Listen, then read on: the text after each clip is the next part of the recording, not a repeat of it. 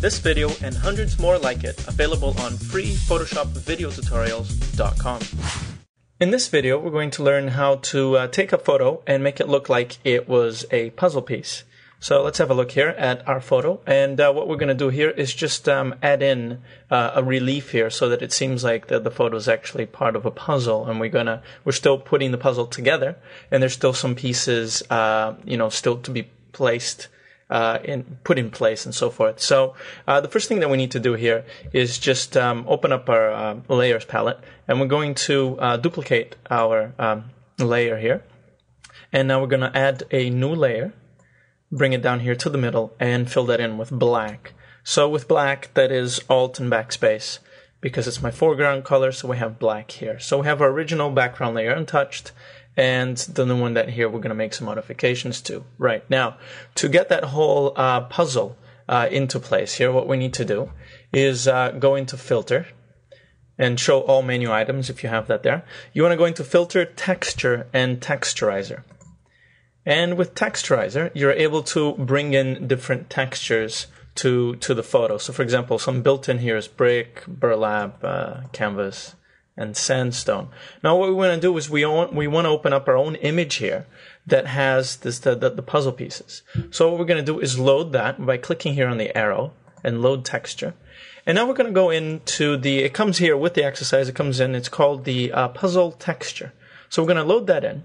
And as you can see here, we have the puzzle. We can zoom out here to see most of the image here. And you can get a good idea for what size of puzzle pieces you want. Right? Now, what you might want to do is just reduce the size to have more puzzle pieces. Let me just zoom in here a little bit more. Okay, so we have small puzzle pieces, or you can scale it up to have bigger puzzle pieces. Now I'm going to put this down to 75%. Because the size of the size of the pieces, I think, is a pretty good size. So I'm going to leave it here at 75%, and the relief here at 4. Now all this is up to your own discretion. If you want your pieces bigger or smaller, you can change that. And the relief really just makes it that the puzzle pieces more or less obvious. Now I prefer it on 4 here. And the other thing here is also the light source. So we can put it, for example, the puzzle piece at the bottom, and the bottom doesn't quite look right because it looks like the light is inverted. So you want to go from something that is starting from the top, so like something like top right. Top left kind of also looks a little bit weird. I prefer just top right. It just looks more natural for the puzzle pieces. So we're going to go ahead and just use this setting here for this image, which is 75% 4 and top right. We're going to click OK. And now we have that texture on top of our puzzle piece. Right. Now, the other part that we want to do here is actually select some of these puzzle pieces and sort of take them out and rotate them and make it seem like they're about to be put in place, but not quite there yet. Now, the easiest way to actually select these puzzle pieces, you'd think, would be perhaps something like this, the Magic Wand tool, for example, so you can select the puzzle piece. But it doesn't quite work that way. You can try to, use the magnetic lasso tool, but none of these tools are actually working, quite right. It doesn't actually make the selection as nicely as, like you want to just get the exact puzzle piece. So one way to do this is to, first of all, remember what it is that we did with the size of the puzzles. So we reduced the size to 75% from the original size, right? So we want to open up that image, and I already have it here open, but it comes in your exercise, right? So we have the original puzzle piece here that we used as a texture, and we reduced the size in the texture option to 75%. So now what we're going to do here is go into image size, and reduce that, select your percent, and reduce that to 75%. Now, had you used another size, then you just put in the size that you put. If you put 150%, that's what you put in here, 50%, and so on. So we use 75 on that one, we'll use 75 on this one. Make sure that we are on all these here ticked, so that we are on 75 and 75 and so forth. Okay, so we've just reduced the size of the image.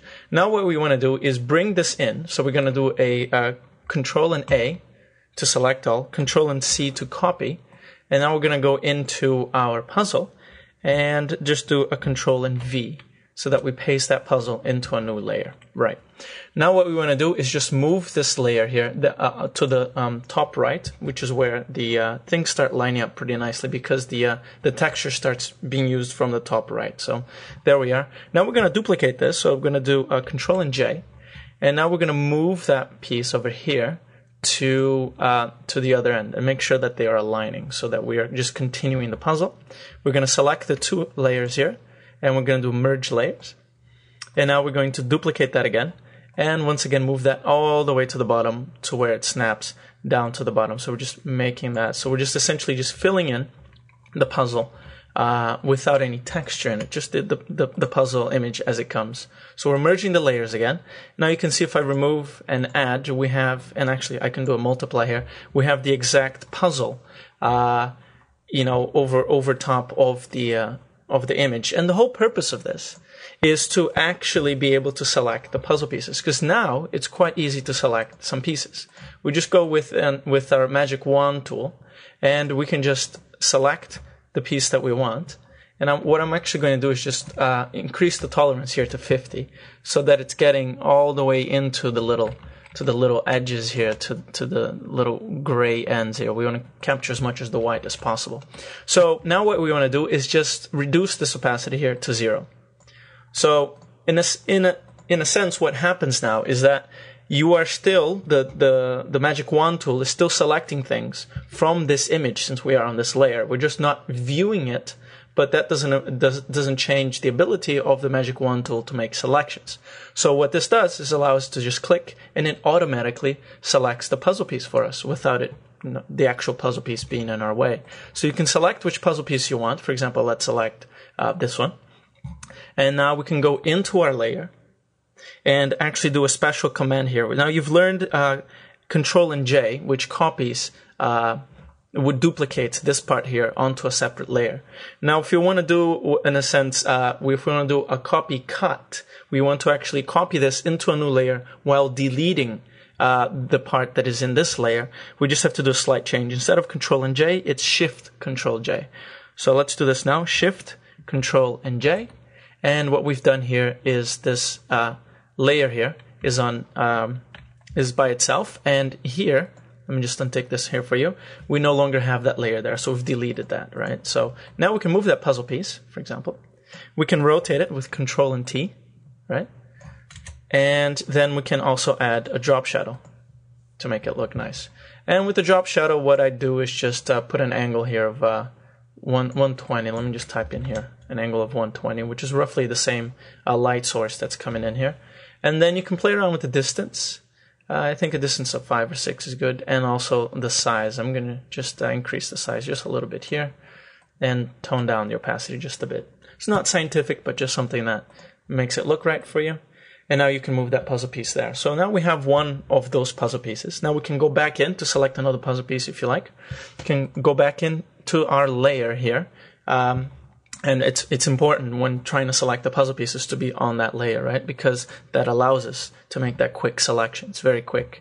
Now we just go back into our image, Shift, Control, and J. And now we can move that image about, rotate it, and add a drop shadow, which won't remember the drop shadow effects that we had before, but what you can do is right click on the layer here, on this layer here that we already added the drop shadow. Right click on it, right click on it, select copy layer style. And what this does is it copies the whole settings for the drop shadow that we had. And now in this layer here, of this puzzle piece, we can just right click and paste layer style. And now that will apply the exact same drop shadow that we had on this one. So it's good for consistency. And now we can just go on and keep on moving puzzle pieces, and I'll just do a few more here. What you can also do real quickly, if you want to move a few pieces at the same time, is just select them with Shift, right? So you Shift selecting a few pieces. Whoops. If you do a mistake, Control and Z. So we're moving a few of these pieces all at the same time, and the way we're going to do this is by selecting here our background layer and just doing Shift, Control, and J again, right? Now if we move these pieces, they'll all move in unison here. Now we're going to go ahead and do a paste layer style, and we'll probably do a rotate as well. So there we are. And now we can move all those pieces all at once. Whether or not this works for you is, it obviously is quicker to move more of these puzzle pieces, but maybe moving one at a time is optimal, or if you're trying to save some time, maybe you just want to do a few at a time, 3 or 4 at the same go and do a few more. Okay, so there you are, your puzzle pieces, and it looks pretty cool. If you enjoyed this video, show your support by subscribing, rating, and adding it to favorites. Leave comments on our website and we'll create even more videos that interest you.